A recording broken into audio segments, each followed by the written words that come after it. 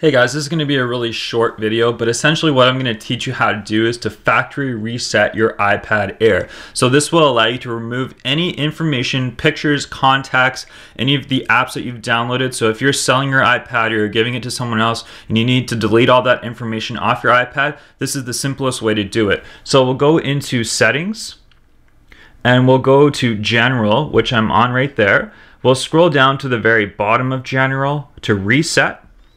And then you want to, there's a number of different resets that you can select right here. The one that you're concerned about the most is going to be erase all content and setting. So reset all settings will not erase everything. You want to erase all content and settings. It's the second one right there. So I'm not going to actually do it, but once you actually click on that, it may ask you to type in your password for your Apple ID just to confirm that you're the person erasing everything on the iPad. Once you've done that, it will go through its reset process, which usually takes about 5 or 10 minutes or so. And then it's going to go back to the very original home screen, whereas it was when you first bought your iPad Air. So that's how you do it. So quickly, I'll go over it one more time again. So it's just Settings, General, scroll to the very bottom, Reset, and erase all content and settings. And that's it, guys. Thanks.